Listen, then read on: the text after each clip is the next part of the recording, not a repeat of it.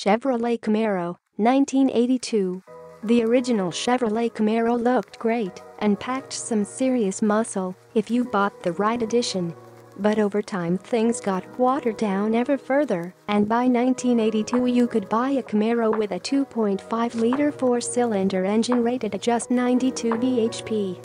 That was just about enough to get the Shinky up to 100 miles per hour. The Muss MGA Twin Cam, 1958, with its gorgeous lines and sweet handling, the MGA is a highly desirable classic. Most came with a 1.5 or 1.6-liter engine with overhead valves, but more than 2,000 got a twin-cam engine developed from the standard MGA's B-Series unit. Fitted only to the MGA, this double overhead cam engine demanded top-grade fuel and the ignition timing to be spot-on. Without both at all times, the pistons were easily holed, and with the propensity to burn oil, even when en route health, buyers avoided the MGA twin cam at all costs. Chrysler gas turbine, 1963. We're not mocking Chrysler by including this car that never reached full-scale production. After all, where would we be if car makers didn't push the boundaries? But the Chrysler gas turbine was an experiment too far. Just 50 were made and lent to families for real-world evaluation. They concluded that limited acceleration, shocking fuel consumption, a complicated starting procedure and poor refinement were too high a price to pay, and a regular V8 would do the job. Fulfillment Imp, 1963. The Imp had the makings of a truly great car, with its lightweight, slick gear change and zesty engine. But while the all-aluminium 875cc water-cooled form mounted in the rear ensured the Imp was tremendous fun to drive, genuinely good enough to take on the Mini, it was also this power plant that would be one of the Imp's many failings. NSU R080, 1967.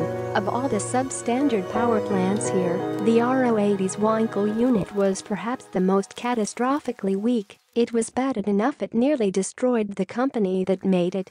While the R080 was a brilliant car with its ultra-aerodynamic design and semi-automatic transmission, total engine failures within the first 10,000 miles were common thanks to the rotor tips wearing, leading to a lack of compression.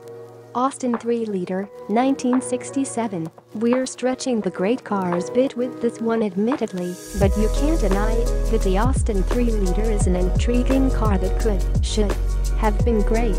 Large and luxurious, the 3-liter should have featured decent ride and handling but had neither, while its smooth straight six was based on the one seen in the Austin Healey 3000.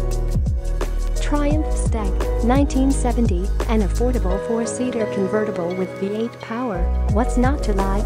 Especially when it's also got smart Michelati styling. But that V8 was a 3.0-liter unit unique to the Stag, and it suffered from a litany of glitches including weak timing chains, warped cylinder heads and poor quality castings that led to a lack of coolant flow and consequent overheating. Jensen Healey, 1972, a two-seater sports car resulting from a collaboration between Jensen and Healey, powered by a Lotus engine. The world's first production car to feature an engine with 4 valves per cylinder, the Jensen Healey should have been sensational, but complying with U.S. safety legislation spoiled the looks, and the twin-cam 16-valve engine turned out to be a complete disaster.